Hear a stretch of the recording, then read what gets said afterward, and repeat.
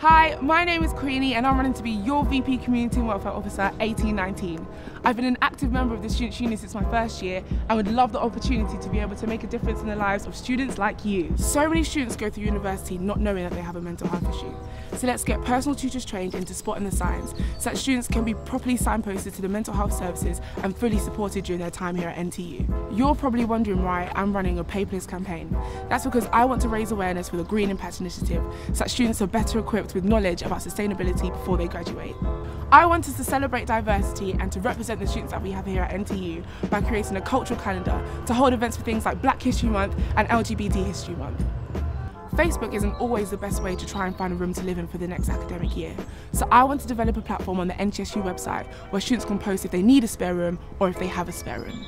Big talk, I know, but I act bigger. And I hope I can count on your support in this year's NTSU elections. Voting closes 23rd of March.